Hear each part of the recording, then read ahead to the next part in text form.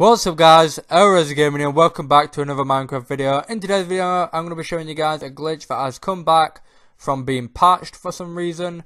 I don't know why they patched it and then brought it back, so make sure you hit that like button and subscribe so you never miss out on another Minecraft video. I will be updating you as soon as there's a new glitch or as soon as there's working glitches after all patches, so make sure you subscribe to never miss out on a glitch and would be able to do glitches as soon as they come out. So if you do subscribe, then you'll know when a glitch comes out and then it won't be patched before you find out anywhere else.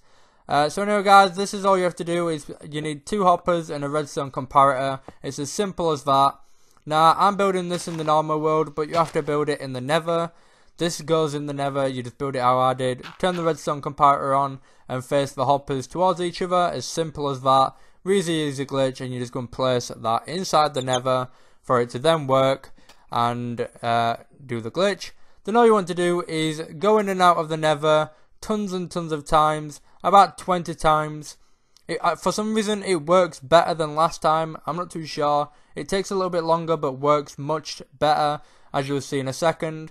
I've sped up the video just so you guys don't get bored and things, because it took me quite a while on my survival world. You can do this on creative, survival, whatever you want.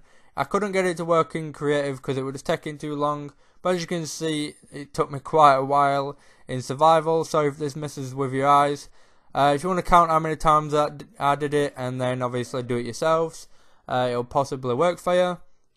All you want to do is put 1 item in each machine that you build. So if you want to do a full set of armor, you've got to do 4 machines.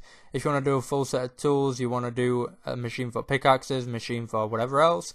Anyway guys, that is it for the video. I hope you enjoy. I hope you enjoy seeing what I got at the end. You can do this with anything, so make sure you get this glitch doing before it gets patched guys. Anyway guys, make sure you hit that like button, make sure you subscribe to never miss out on another video, and I'll see you all in the next one.